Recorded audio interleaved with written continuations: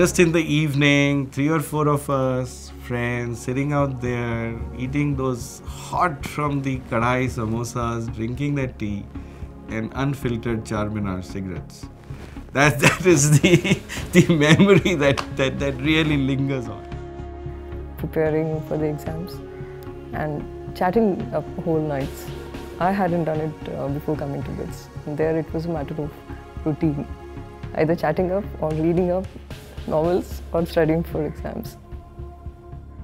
No, Connaught was very well known for Volgas. They had this fantastic rasmalai. Yeah, they're definitely the best rasmalai in the world. Yeah, sitting in the mortars and sipping chai is the best. Yeah.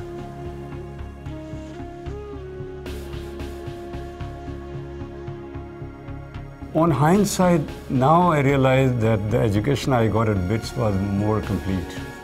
The whole package of learning that you get from BITS is unique. You won't get it anywhere else.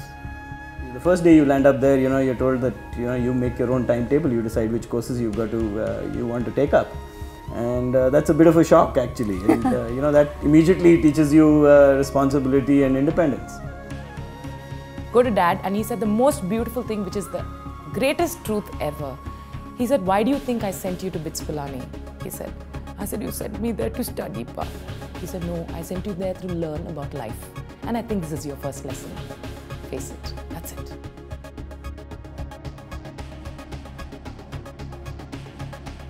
In the middle of the lecture, he will pull up his shirt and inside it he has all the quiz papers.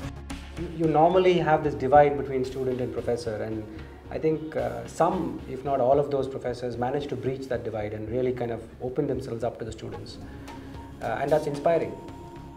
The professors, since they were living on campus, it was very convenient for them to go to college back, and they would always be available for us also. We could even very often visit them at home if you had an issue. So it was like a family, and that also made a big difference for all of us. But I think Pilani teaches us one thing, academics is important, but the 10-pointer is never going to be the most successful guy in life.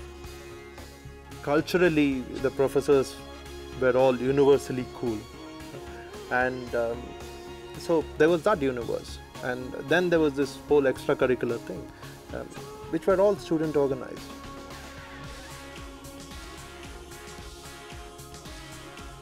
I think BITS Pilani changed my life, that's for sure. I think the one important attribute which Pilani train puts in you is that flexibility and freedom comes with the price, which is responsibility and accountability. Today, what I am today is what BITS taught me. I mean, I've always believed that people who go to Pilani are much better at adjusting to kind of uncontrollable externalities. That BITS graduate comes in all flavors. So you don't have to worry about the fact that everybody you see from BITS is a single flavor. So what you find is you will see the entrepreneur, you will see the manager, you will see the professional, you will see the CEO, and you will see the engineering geek. A large part of who I am today, a large part of what I am today, a large part of how I think, how I write, how I manage people, how I react to others, are all things that I learned in BITS. What I really developed into from here was that it made me very resourceful, very, very tough, and very innovative.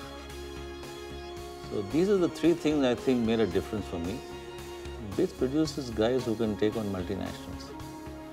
It makes a man out of